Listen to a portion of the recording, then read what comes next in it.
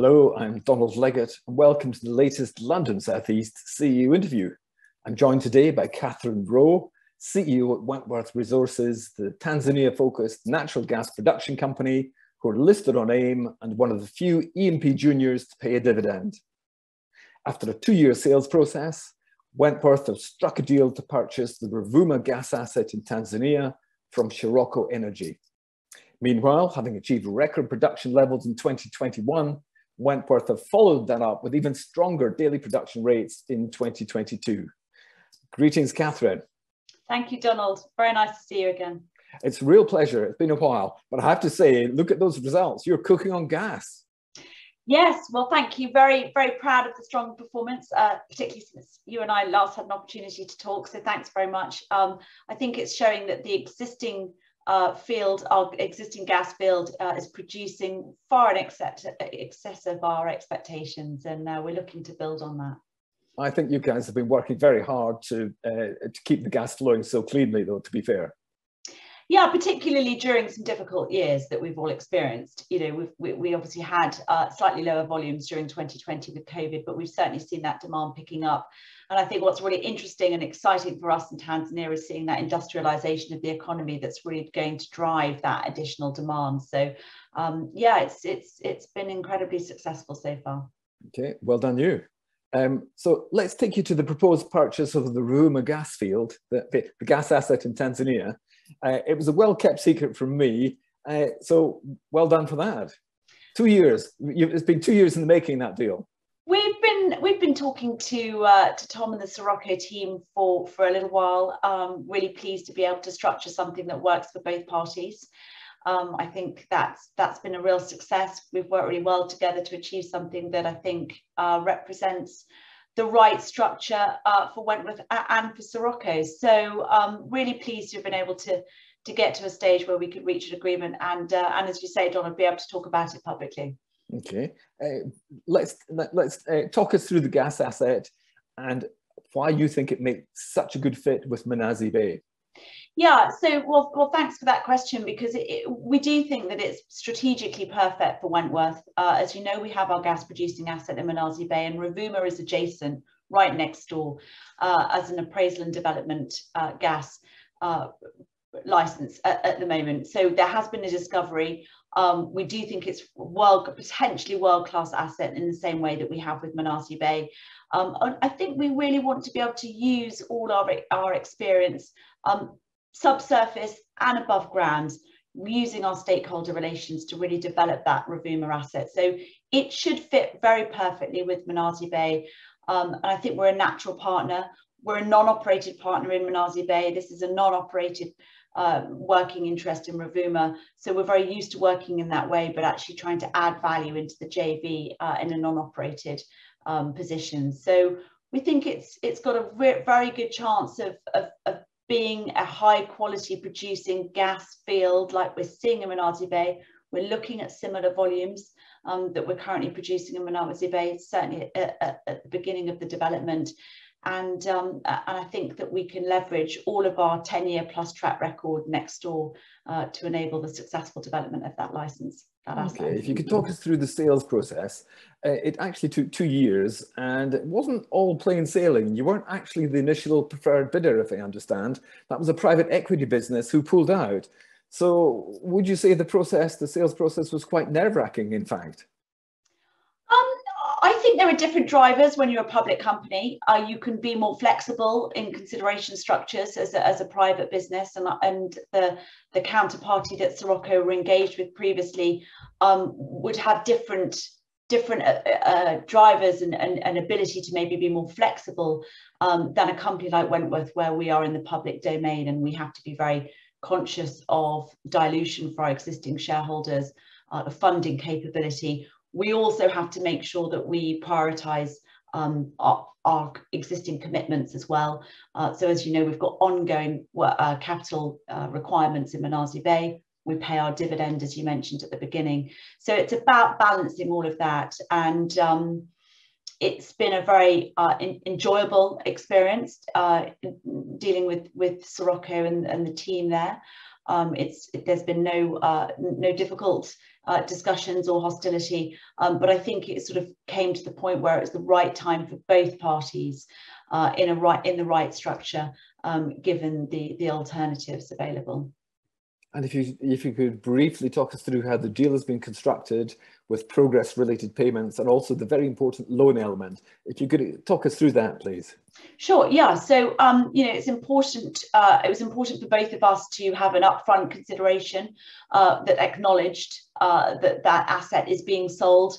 So we were very happy to offer that initial $3 million on completion as the first piece of consideration.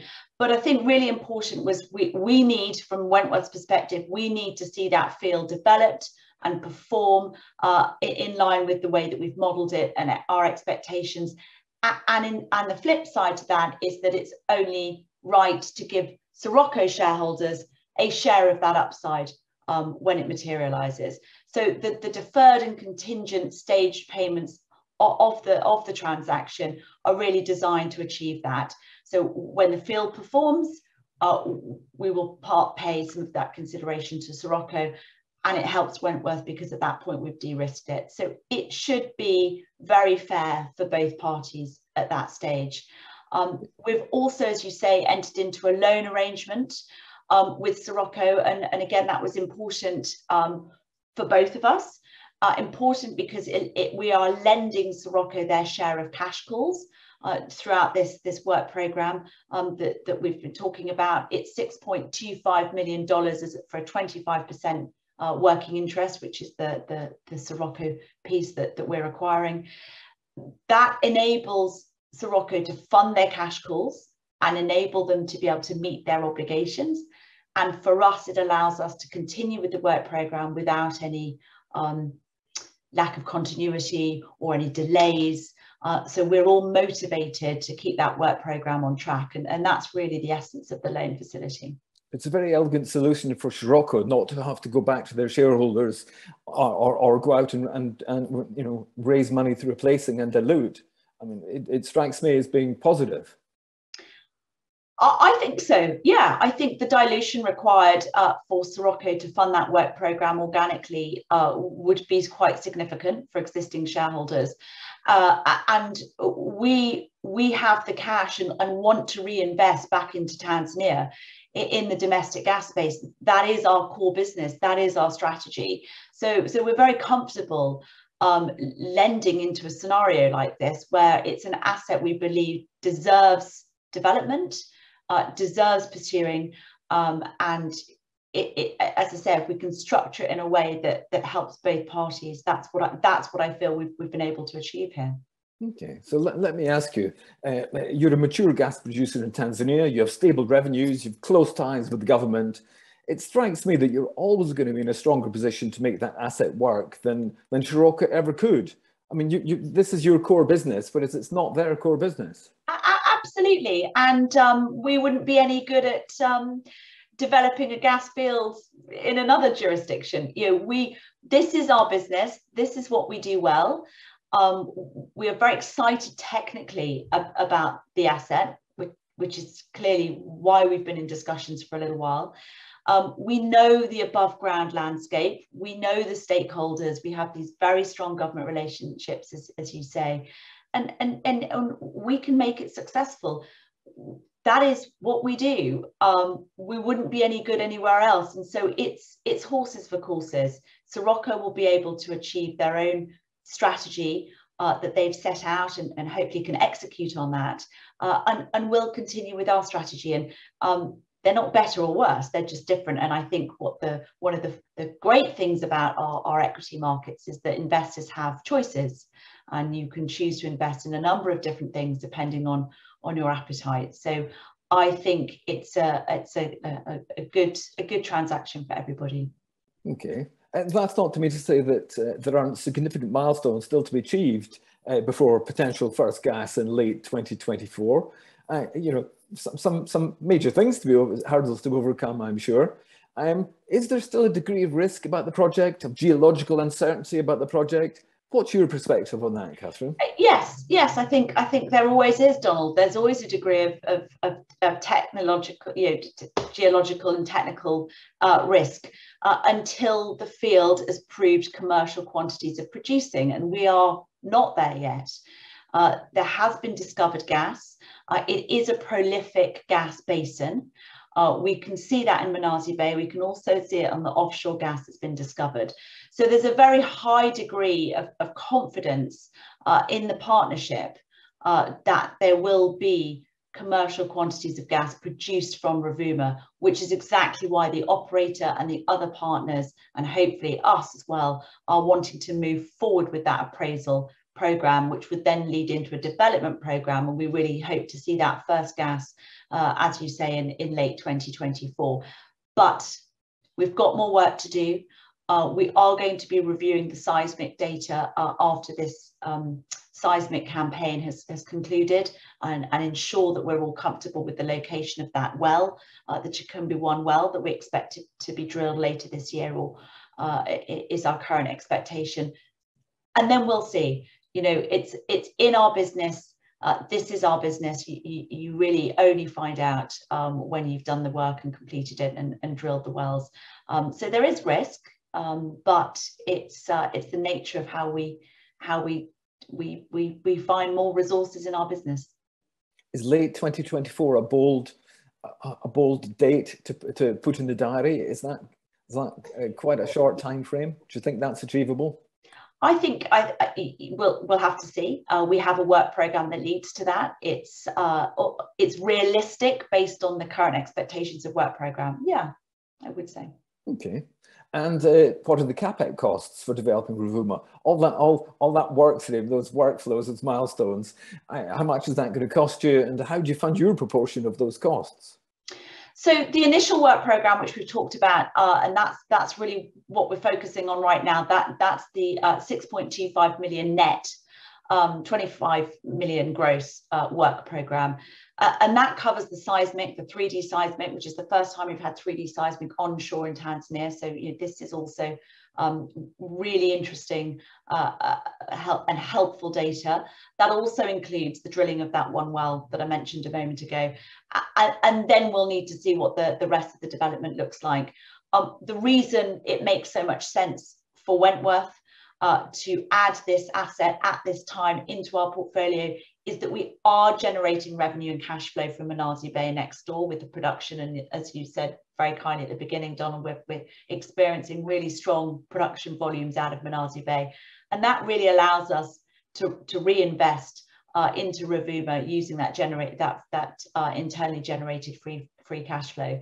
So we are well positioned to be able to fund our ongoing share beyond the existing work program into the development of this asset. Given the work on Ruvuma, what will Wentworth look like in 2 or 3 years' time, do you think? What are your expectations there? Well, we would really like to have 2 producing assets. So we really all hope that Ruvuma will successfully produce commercial quantities of gas. We understand the development that's required. There will be a pipeline to Madimba, which is our gas processing facility in Mnazi Bay. So there's some synergies there. And I would like to think that we're producing from 2 assets, and we were able to demonstrate even higher volumes than we are today. Okay, my last question, what news flow can we expect over the next few months? What will Wentworth be telling the market? Well, we hope for a successful completion of the transaction, and then we'll be updating the market on the work program. So we are in the middle of the 3D seismic program right now. We'll be updating the market when that's completed, when the data has been interpreted and reviewed, what the consequences are in terms of the drilling location, and updates on spudding of that well. So quite a bit of news flow, very exciting. Obviously, at the same time, we are also looking at our future investment into Mnazi Bay, which is another work stream that's ongoing for us here at Wentworth. And so I think there'll be news flow on both of those assets in the second half of this year. Exciting times, Catherine, exciting times. Thank you very much indeed for that production update and those Ruvuma deal insights. It's all much appreciated. Thank you very much indeed. And for more company information and data about Wentworth Resources, please go to the Wentworth Resources pages in London South East, and you can follow us on Twitter at London South East, or register on London South East YouTube to receive alerts to interviews just like this one. Thanks for watching. And as always, please do stay safe.